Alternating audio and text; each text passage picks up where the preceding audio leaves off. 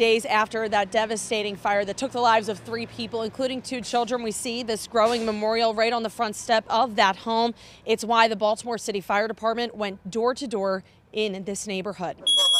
12 inches. A working smoke detector in every Baltimore home. I think that's pretty good that everyone is able to have a smoke detector. It's the goal of the Baltimore City Fire Department. Saturday morning, the city canvassed the Highlandtown neighborhood where a deadly fire happened earlier this week. Be knocking on the doors, offering to install free smoke alarms, basic home fire safety inspections, as well as providing literature to help them know how to keep themselves safe from the dangers of residential structure fires. It's how city leaders spent their morning, all while a memorial grows outside of a home where a charred smell still lingers. I heard about what happened, and I have felt a little saddened, and I had been thinking about it all week. Leorcia Stokes, one of several people paying her respects to her East Lombard Street neighbors.